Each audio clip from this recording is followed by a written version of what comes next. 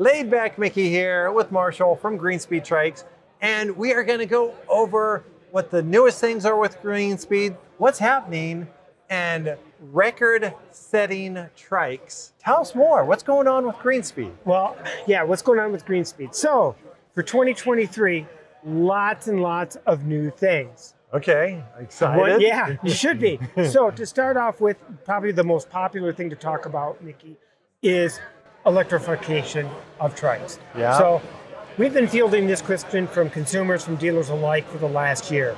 And it's true, yes. We will have a Bosch option, a boost kit for GreenSpeed, coming out in early 2023. Yep. So that's Nice. probably the most exciting news about it.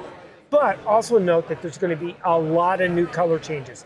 Doesn't wow. sound like a lot, but the color choices for GreenSpeed over the last 5 years have been unchanging. Stagnant. Get ready. The same. They're going to change. They're going to be updated. Yeah, so I'm going to actually go right to the Aero. Yeah. That's probably one of the more exciting changes. You're going to see a multicolor Aero as well as a new color scheme across it. So that's pretty neat. Nice. Some of the new colors are already showing up behind us for the Magnums. And then there's some new colors that we don't have here, but will be available in 2023 in the GT line. Sweet. So that's another cool thing to talk about is those color changes. Nice. It's just going to excite customers, I think, and people should be excited to hear about that. The next thing that would be exciting to note, disc brakes. That's another change for 2023. So Sweet. You'll see disc brakes on the Magnums, and then you're going to see them on the GT as well. So for years they came with drum brakes. Yeah. Which drum brakes last forever. But tell me why disc over drum? Is there a benefit one over the other? Are you going to have both choices or just one choice? So there'll just be one choice. Okay. And some of that is driven by the supply chain issues that we've dealt with over the last couple of years. Yeah, so disc brakes are on all mountain bikes, everything nowadays, right? Across the platform of bikes. So they're more accessible. Easier for shops to set up. Yeah. There are shops that aren't familiar with drum brakes. Yeah. And especially for those bike shops that are primarily just that, bike shops and not recumbent shops, like yourself, Mickey. Yeah. They may not be as educated as you with how to set up a drum brake. Yeah. So I think it's easier for them as well. And then just the replacement parts. So, but you asked about the performance piece of it too, I think. So finding brake pads and those sorts of things as they become wear items, much better accessibility and availability with the disc brakes. Nice. Also will allow us to go hydraulic at some point, should we choose to go down that, which is great for the customers because it just takes less effort to modulate. Yeah, it's nice and smooth.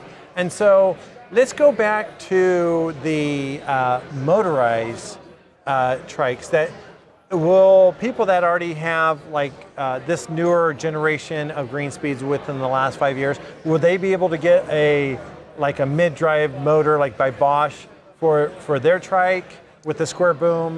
Tell me. Yeah, how's that going to work? Is it going to be retrofittable? Yeah. Yeah. The truth of that is anybody that has a Magnum will have that ability. Yeah. People that have GTs won't. Okay. Even though they're both square, they're different.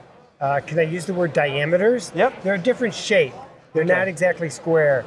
So, in other words, the GT boom doesn't fit in the Magnum and vice versa. Yeah. So what we're doing is we're going to make them universal, so they'll have the same size booms, and they'll be the same size as the current Magnums. Okay, nice. So if you have a Magnum, you can retrofit it with a motor, and then if you're buying a new GreenSpeed GT, you can actually get it with a motor now. So does that mean that the diameter of the new GTs coming out is going to be the same as the Magnum? Yeah, that will happen in time in future POs. So that will happen. So like maybe before summer of 2023. Yeah, that'd be correct. Yeah. So that'll be pretty cool. GreenSpeed was purchased by Trike, which is the world's largest manufacturer of trikes, and which Trike makes a ton of trikes with Bosch on it. You can get Bosch on all their trikes. GreenSpeed now being a division of WizWheelz, do you think that all trikes, including the Aero, will be able to get a trike?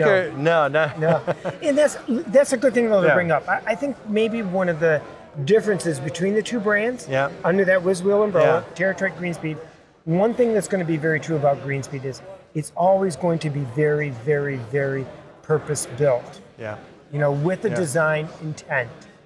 And so to that, and being true to that, unfortunately, I never see the Aero going with a motor. It'll always be analog.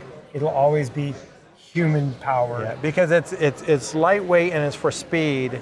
Tell us about the speed, and has it ever broken any records? So pretty cool opportunity. We were speaking earlier off the camera about my first experience with the Aero. It was kind of neat because it was, Ian Sims was still alive.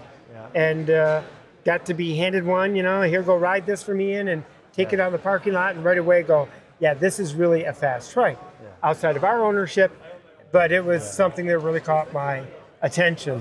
So now that it's ours, and having ridden it a lot and seeing a fair amount of activity on social media and stuff about people breaking world records at various distances with other existing trikes, I kind of had this idea that I would go chase some of those records with an Aero, because I just... you being the young buck that you are, I know that, in 20-something you, it's easy. You're young, you're fit. In fair disclosure, I think it's kind of neat at the young age of 65 to be able to go out and chase some world records still. It was kind of a very unique opportunity. And so you chased it. Did you catch it? That's a question. Yeah, so one ride, 12 hours long, myself and a really nice team of people from TerraTrike went out and said, okay, there's a lot that goes into this, but we set out on the day to set 7 records on it, and we took down the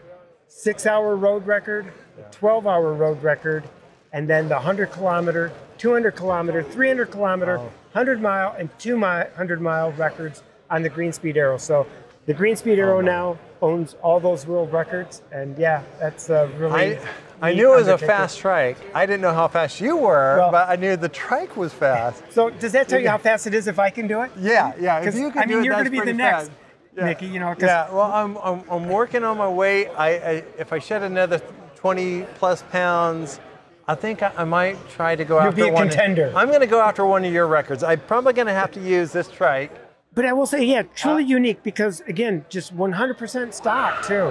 No real changes to the Aero. Except for these cool grips that you have that are on there. We can talk about this. I mean, it's really neat. Carbon Tech company, it's a form of 3D printing, some new grips on there, and I did use those for the ride too. Oh, wow. Will you be able to get these new grips for anything in the future? I see these coming online probably sometime mid-23. They're still in the prototype stage. But we're close. So I like that, prototype stage. So what I'm hearing is that GreenSpeed is still designing futuristic stuff. You guys are still trying to be relevant and future focused on where Ian Sims was taking it. You guys are still going like, this is where he took it, and let's take it to the next level. Yeah, we don't want to become stagnant with the GreenSpeed line. And there's certain things that are kind of baked into all the trikes that Ian designed, and we want to just continue using some of those design cues and take it a step further. I think at this time we can say there will be a new trike in 2023 for GreenSpeed. It's kind of had a code name. It's been used before out there, and whether it's actually called the Wombat or the Woodchuck is yet to be determined. The Woodchuck.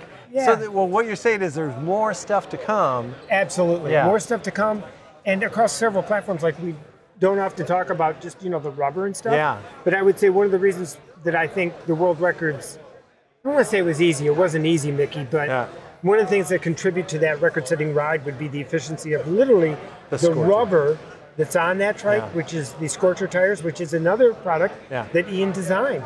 Ian Sims, the founder of GreenSpeed, designed his own tire to be fast, the Scorcher. And it was fast, so fast that Marshall just, how many records again? 7. 7, just broke 7 world records. So that's pretty amazing. And GreenSpeed is moving forward with its technology. Whether it's rubber, whether it's a new trike, whether it's improvement, just like the braking system, things like that. Absolutely going to keep grips, evolve the brand. That's pretty exciting. I have always loved GreenSpeed. My first 2 brands that I started carrying in my shop was TerraTrike and GreenSpeed. And the two great partnerships. And I love the innovation that you guys have been taking. I love that you're looking forward to the future. Like, where are we going in comfort? Where are we going in speed? Where are we going in adventure? I mean, this stuff is fun, and I love it. Yeah, it is cool. The brand is going to continue to evolve. All those things, Mickey, and keep that Ian Sims engineering spirit alive within the brand. Really important to us. I love it. If you'd like to know more about GreenSpeed Trikes, subscribe to this channel.